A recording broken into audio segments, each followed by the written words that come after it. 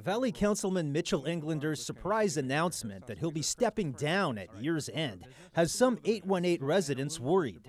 How soon can folks in Northridge, Granada Hills and Chatsworth have a person they selected on the city council again?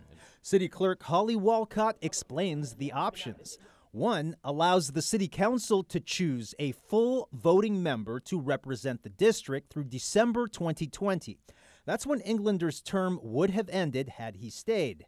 Or we could have the people choose a successor in a special election as early as next year. I would urge everybody in Council District 12 to write a letter or send an email to the City Council in care of the City Clerk expressing what they want to happen. I think the reason a special election is usually called is for that very reason, is so that people have the representation that they've chosen.